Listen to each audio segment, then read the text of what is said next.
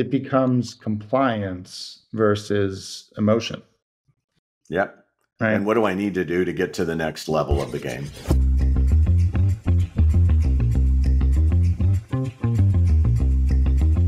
Hi, I'm Matt, your host of the CX and Culture Connection, the podcast for CX leaders looking to boost their ROI of their investments by paying attention to CX and culture together. I'm excited to be here today with Joseph Michelli, who's a best-selling author and CX consultant. And I recently reviewed his book, Leading the Starbucks Way. He's also written a number of books about other exemplars like Zappos and Ritz-Carlton, Mercedes, Airbnb, and most recently, Michelli, the telecom company in Australia. Joseph, thanks for joining us. And I really love the emphasis on culture in all your books. Well, Matt, I love your podcast. So it's a shared admiration society. Thanks for having me. Fantastic. As we dive in, all your books share a common theme about the importance of inspiring and engaging a company's employees. Really, the CX and culture intersection really goes through the passion and pride of all your employees, which is something that you write about, and how everyone can play a role in forging a stronger emotional connection with customers.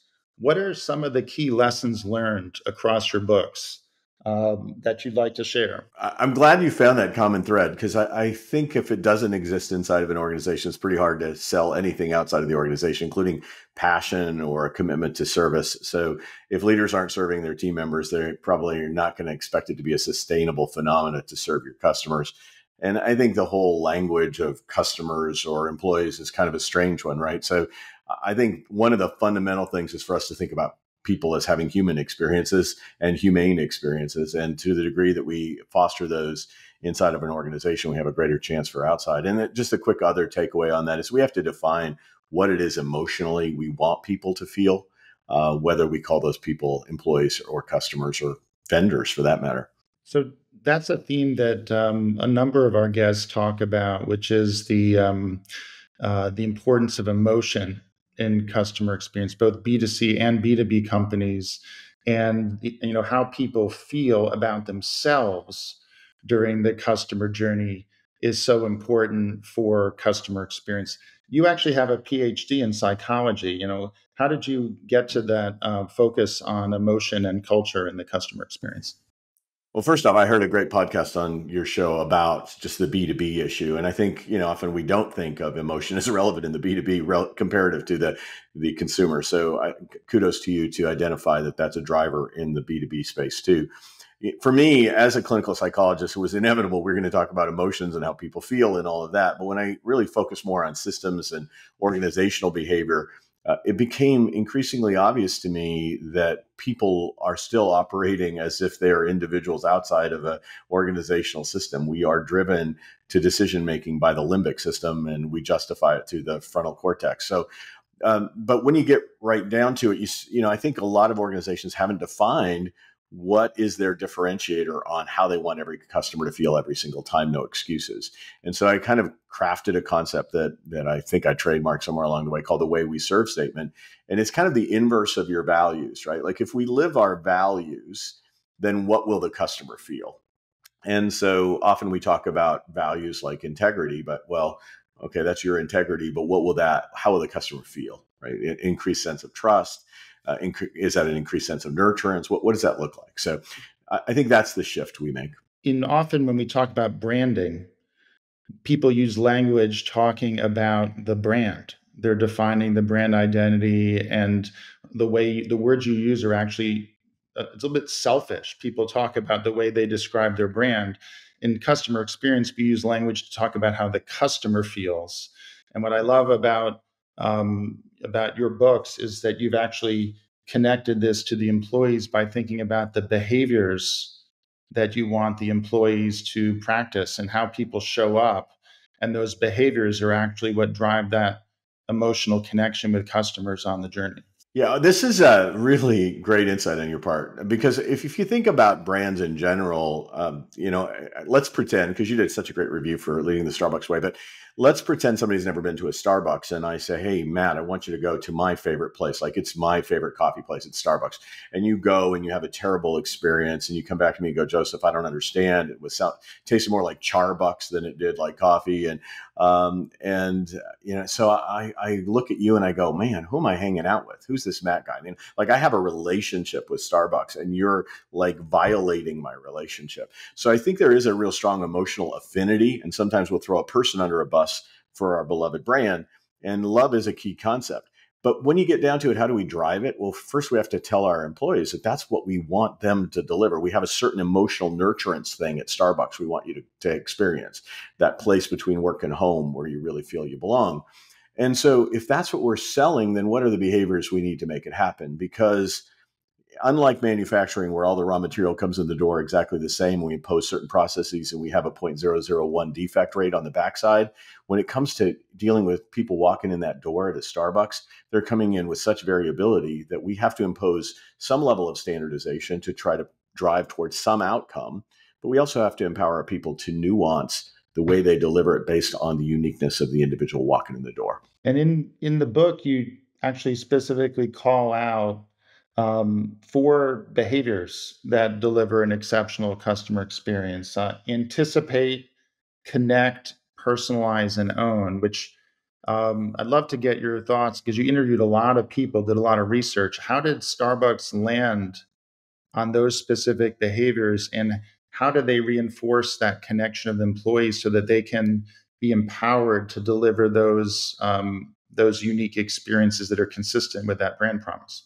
Well, I think in the old days you could just deliver what people expected, and that was good enough. I think in the world in which we live today, you have to anticipate what's about to come the next step. So I think it's a little future forward to not just meet needs, but to anticipate needs. And I think that's a higher level of service and a differentiator between those that satisfy and those that wow. So that was pretty obvious. Connection really, let's get honest, probably even more so now with all the AI and all the technology and all the self-serve options. When we do get a chance to make a personal emotional connection with somebody, it is a differentiator in the space.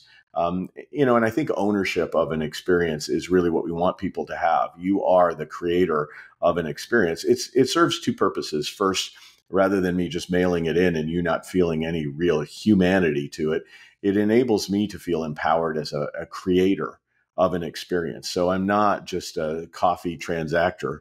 I'll hand you the coffee for the money. I am creating an experience. I have the power to maybe uplift a moment in your day, which is a qualitative difference from, say, the dry cleaner who tells you just hand them the stuff and get them out of here. And you actually write about this in your books too, that this is intrinsic motivation of the people, that they feel proud. And this is something that connects to me in my background, having worked with the Katzenbach Center when I was at Booz and PwC on culture and change leadership. That a lot of culture is about connecting with the pride of your people and having ways to reinforce that. And you can see in your books how these companies are creating cultures where people have natural drives to bond and learn and feel proud of their contributions. Yeah, we look a lot at change management, and one of the things we often miss is it's not just about the vision we paint for the future for people. It's the degree to which that aligns with the vision they have for themselves. And the more there is alignment between, hey, my calling, my purpose, my reason for being is synced up with what this organization can do, the more likely I'm going to feel pride and the more sustainable any change effort is going to be. They're motivated and committed, and it feels natural for them, and it feels part of their identity and the community they're part of, and they're all reinforcing. Yeah, and why would I want to go chase your dream if it doesn't fit my dream? And why am I going to make you money if it doesn't fit my life script, my narrative for what I think my life should be about? So how does Starbucks then tap into this deeper meaning? And as well as any of the other exemplars that you've written about, what do they do that helps them tap into that deeper meaning? Well, I think Starbucks is an interesting one because, their comparative set is quick service restaurants. So we are comparing against McDonald's and Burger King and whatnot. So how much pride do you have as an employee of Starbucks versus how much pride do you have as an employee of McDonald's? I'll leave that for subjective evaluation. But I think most of us would guess that people have a sense of elevated service professionalism in a Starbucks relative to some of those other comparators. And it should be a springboard to greater service in maybe other sectors, right? Like was a great server at Starbucks, and now I've been hired on to provide service excellence at some other organization. So, and you see that a lot. You see it for people who like work front lines at Nordstrom's, who then go on and do amazing things because they had great training on what it means to create value for people in human interaction. So I think almost all of these brands help people realize that service is a form of professionalism. When done well, creates value for others. There are soft skills associated with it. There are emotional intelligence skills associated with it. And the more I help you maximize those skills, the more value you're going to create in your lifetime. And I think that's the key to this, is to help people say service is not servitude. It's a skill set that is a springboard for leadership and for making a huge difference in the world. And it is through creating value that we are valued. Seth Godin had a phrase that I really loved in Linchpin, which is that think of experience as a gift. And that you think of your family and your friends. You were talking about that a moment ago, and people's emotional connection. It's different with your family and friends. That's more of a gift mentality than a commercial mentality. And you feel that connection to them. You're driven. You have purpose. It's meaning for you. It's part of a community. And giving experiences like a gift. I love that Seth Godin said that. And for me, that was a fun connection too, personally, because my mom actually, as an artist, said that I should read this book, The Gift Economy, and read that and talked about it with her. And then Seth Godin wrote about the same book in his book. And so I like to say that my mom got there first, because she told me about The Gift Economy before he wrote Linchpin, but it's the same idea. Seth Godin Schmoden. We got your mom as the source of curated content. We don't need Seth. I love Seth, by the way. Yeah, he's got great stuff. And that whole notion of gift giving and the service and building people feeling proud of it, it totally nails it.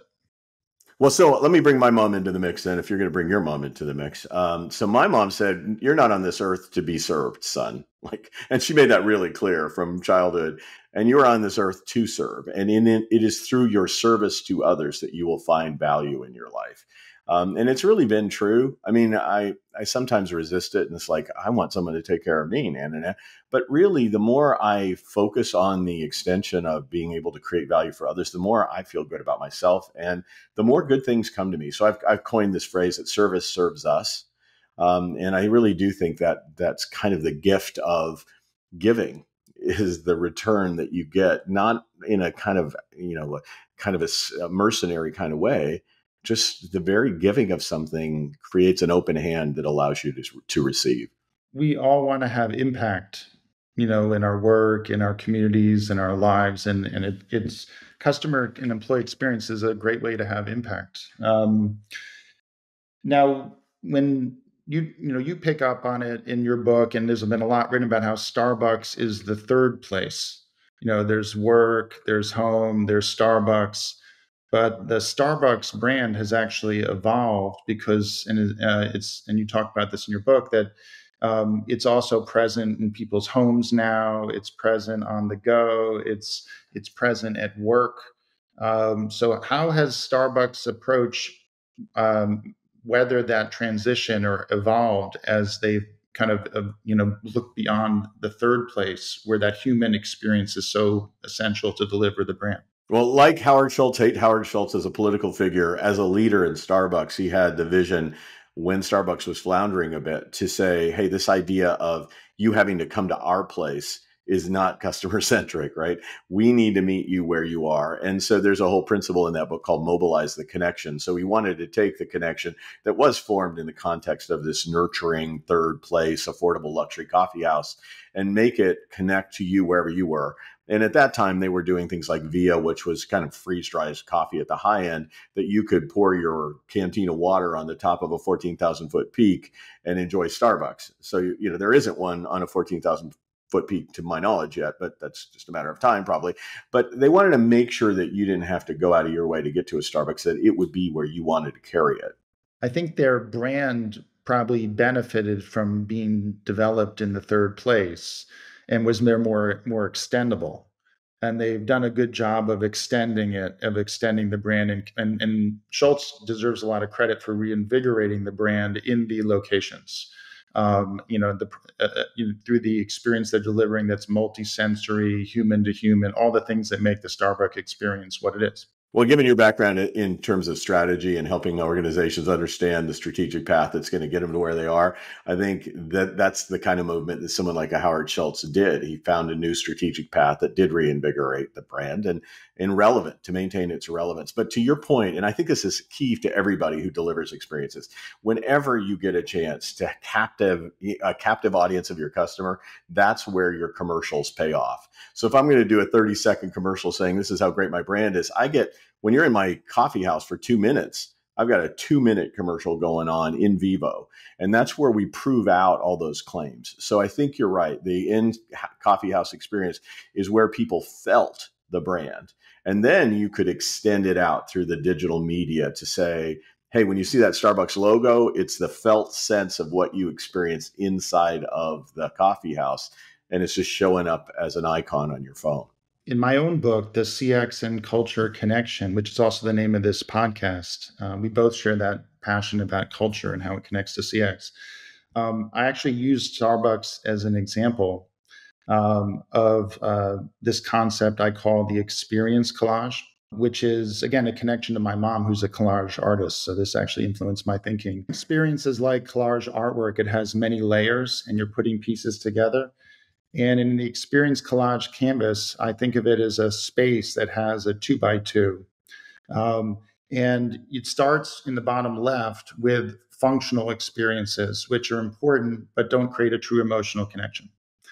And when you think about beyond the product, beyond the service experience, that's creating that deeper emotional connection, tapping into deep metaphors, the way the brain really works, a stronger bond individually. And Starbucks actually does a really good job of that through the multisensory experience and connecting with people. And they do that with the employees through how they connect to coffee culture and then share their love of coffee with people. But the multisensory experience gets you beyond the product. And then if you go up on the 2x2, you go beyond the self to shared experiences. And kind of good, better, best, if you go to the top right quadrant, it's community. And what Starbucks has really done so well is created a beyond the product experience with a community around their brand in the third place. And then that experience is such a powerful one. That's why I used it as an example in the book. And I give it a few pages, you give it a whole book. I really loved reviewing your book for that reason, because I think it hit on so many of the important elements of why Starbucks is a good example for getting culture right. Yeah, just 15 seconds on that. I think the collage idea is so critically exciting. I mean, I've played it in terms of multiple levels of a chessboard, right? But the whole point is that we're not playing on a one-dimensional field here. We are playing on layered fields of meaning and depth and individuality to community. So it's a wonderful metaphor. I would encourage people to read your book just because of the power of that collage concept. Oh, thank you. And it's continuous. And also the collage has meaning because you talk about it and share it with others. So it's a shared experience. Yep.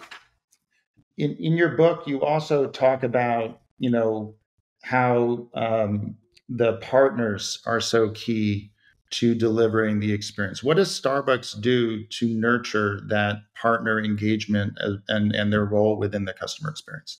Well, I want to, do a little bit of a proviso here. This is before the unionization efforts, and this is long ago that I wrote this book. I think still, relative to other players in the space, they were doing things like making sure that people had tuition credits. They were maintaining their health benefits for people at 20 hours.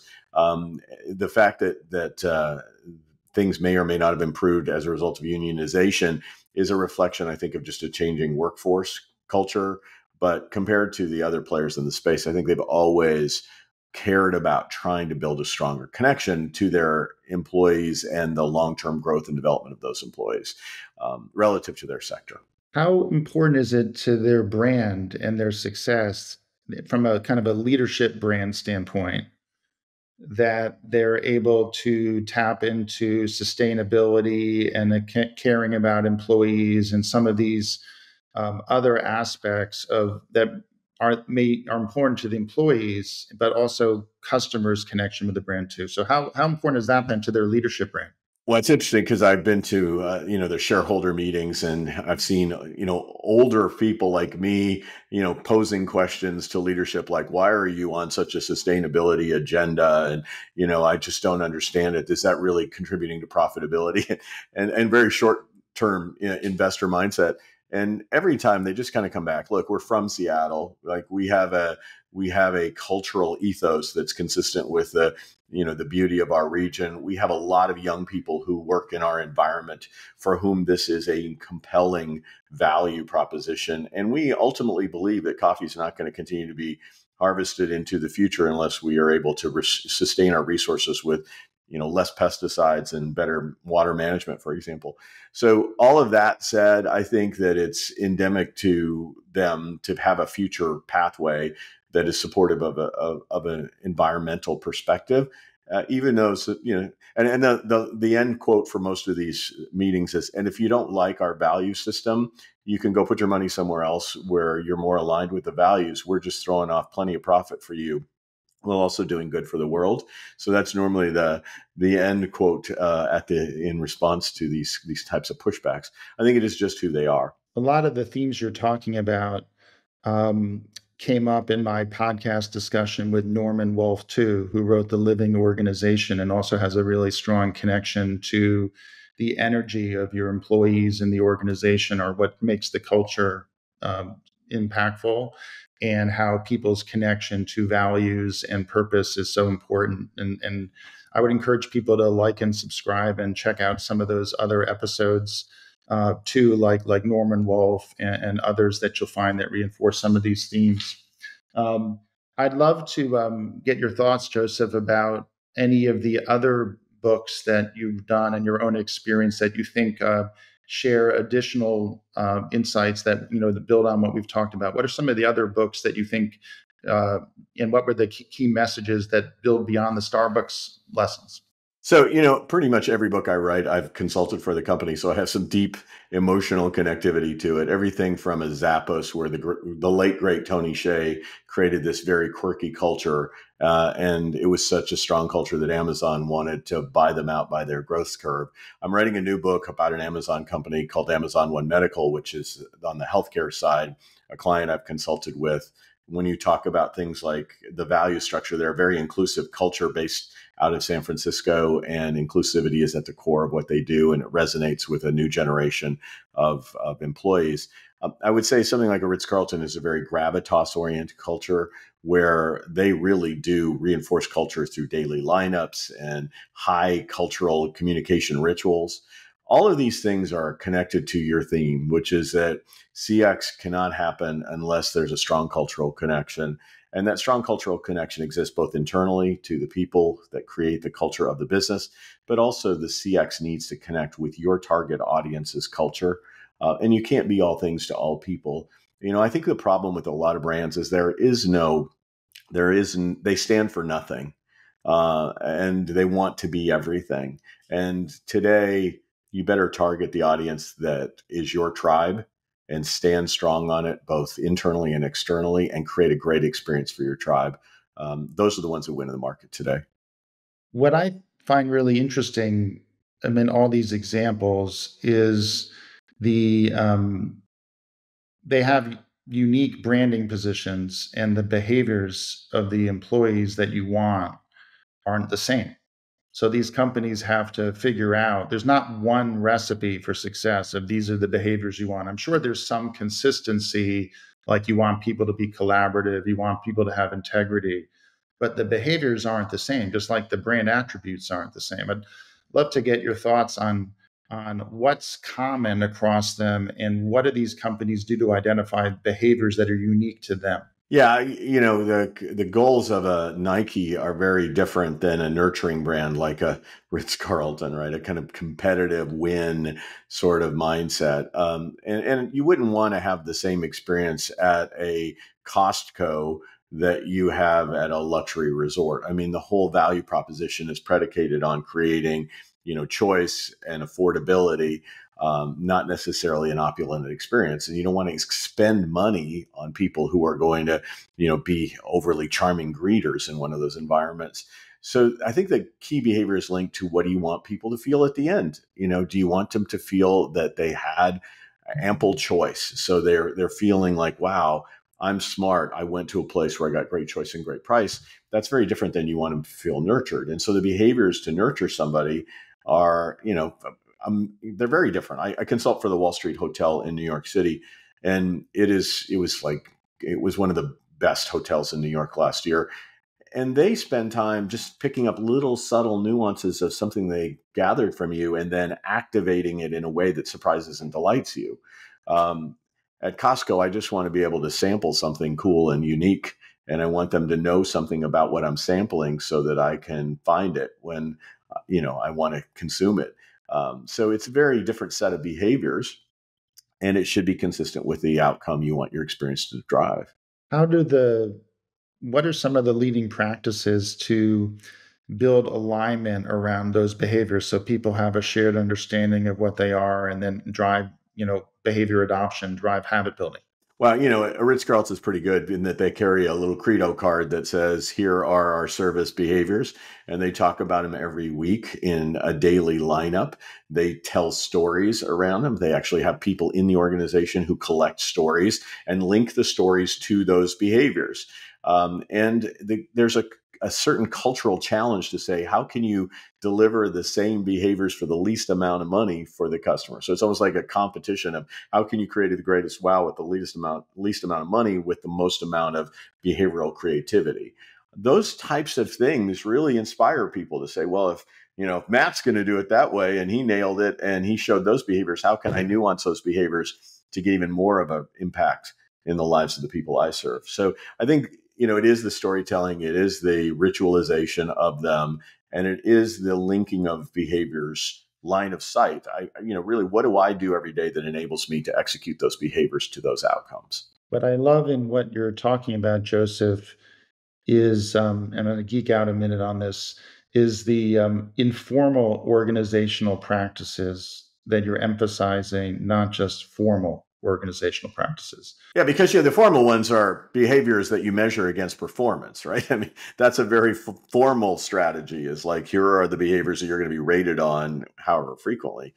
But I think we want to informally build the infrastructure. So the formal would be things like, are there incentives? Are there KPIs and metrics? Things like that that people think about. And there's those matter, but I think organizations, we probably both agree, companies tend to over rotate on those relative to the informal if they really want to move their culture forward. And a lot of the exemplars that you're talking about, it's not that they don't have formal mechanisms, they certainly do, but they really get it right on the informal side, which is the storytelling, the norms, the commitments, the mindsets, the relationship networks. These are all the things that they're building that reinforce day in and day out the intrinsic pride people have in those behaviors, not just the formal mechanisms. Yeah, beautifully said. I mean, Tony Robbins says that we're either changed for inspiration or desperation. I think the informal is the inspiration.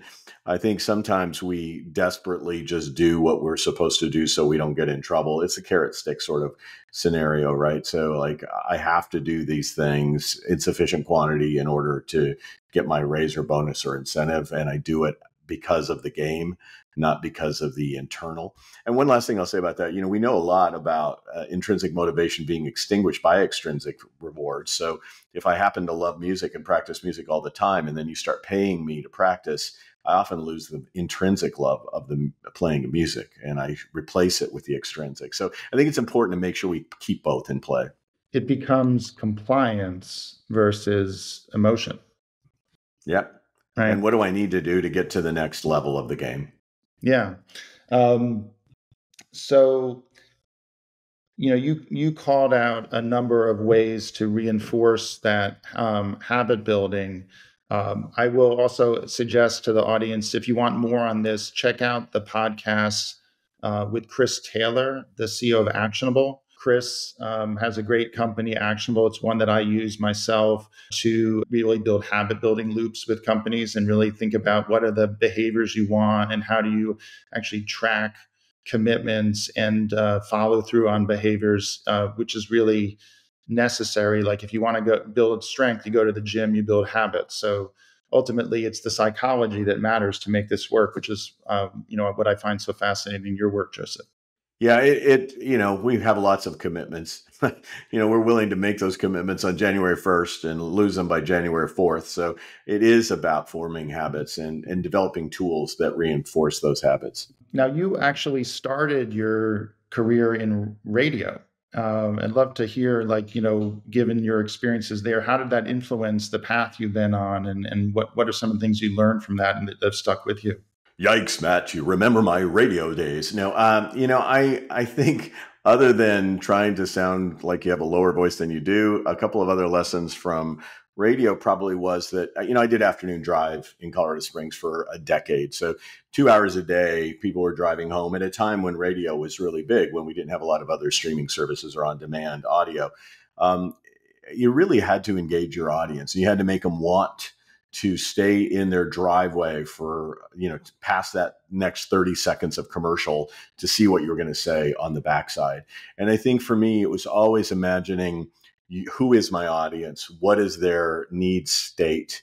And how can I connect with them in a way that serves that need state? And often it's transitioning out of their crazy day, wanting to know a little bit about the world, but also have a little bit of fun and a little bit of joy on the drive home, and a distraction from the traffic. So once you understand kind of what done looks like, to use a Brene Brown term, and then you reverse engineer the experience to try to approximate that for your core audience, that's what I learned, and I think it's applicable to what I do every single day. Is like, what does done look like, and how do I help you get there? What are some of the, for companies that want to um, get on their own path and people want to get on their own journey, if you will, to be better at customer experience and culture? What are some of the best ways for them to get started and build that muscle, build that acumen? I think, it starts kind of back with that way we serve statement. I would love for you to think, if you're in leadership right now, if you asked every single person on your organization, what do you want customers to feel every single time? How certain are you that you're going to have a universal answer? It's not that they're not going to have really positive things. It's just that they're going to be very different things. And the more different they are, the less branded you are in the experience delivery. So I think defining true north on what you want every customer to feel every time is pretty critical. I think once you've done that, I think it's really important to say, okay, who are our core customers and when do we want to make sure that they feel those things? Because the truth is, we can't do that every single moment, every single time, but we have some high value moments that are going to be memorable. The behavioral economics research tells us it's arrivals, it's transitions. There are places, there are ending moments that are particularly important. So let's identify those moments. Let's make sure we infuse it through people, process, and technology so that people walk away from those high value moments saying, wow, I felt this, thanks to the technology, the people, or the processes. If you do that, you're way ahead of the game. And then obviously you want to measure at the right moments to understand how well you're doing. You also are measuring not only on the quant, but you're measuring on the qual to understand how could we do it better, where are the levers we could throw that would ensure even a greater sense that the branded emotion is present. If all that happens, you're going to get repeat business, you're going to get referrals. And you can use things like NBS and NPS to predict the likelihood that you're going to have repeat business. But I think as long as you're generating the emotions that are congruent with your brand, you're going to be okay.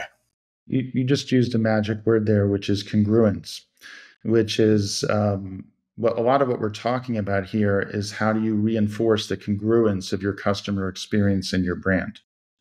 That if your CX has certain elements to it, you're trying to deliver the right emotional peaks along the journey through the right behaviors, that should be congruent with the brand you want. And what's really cool now about a lot of the insights and measurement is you can actually listen better to whether the experience is congruent. That's been an area that I've seen a lot of companies pioneer is how do you actually measure whether the experience is congruent with the brand promise across a number of these emotional elements that you want.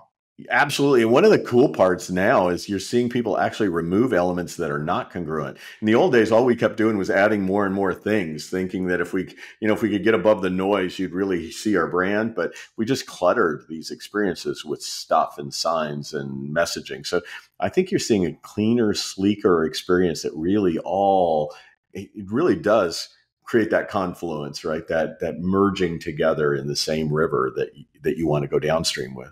Great design thinking, which is less is sometimes more. Yeah. Well, Joseph, I've really enjoyed our conversation. It sparked a lot of great ideas for me. Um, and I know it has for the audience. If folks wanted to get in touch with you, what's the best way for them to do that? And what are the types of things that you're looking that you tend to get engaged with people? Is it to be a keynote at their conference? Like what's the best way for them to engage you? Well, I'm shamelessly available in every platform, it seems like, with just my name. So if you can spell my name, you can find my website, you can find me on LinkedIn and so forth. As for what it is I do, I really try to stay kind of at that developing the CX culture level. I certainly do journey mapping if that's needed on a consultative basis, but most of the time I am trying to help audiences benefit from the insights of many of these brands. So if you want to try to understand the wide swath of how organizations have been trying to manage this and what are the pathways that are likely to get you to the end of the maze, then I'm likely to do that for you on a keynote or as a workshop. But we certainly write the book. So, please continue to read the books that we put out there about these brands, because I do think they help you benchmark your own journey. Thanks so much, Joseph. Have a great day, everybody.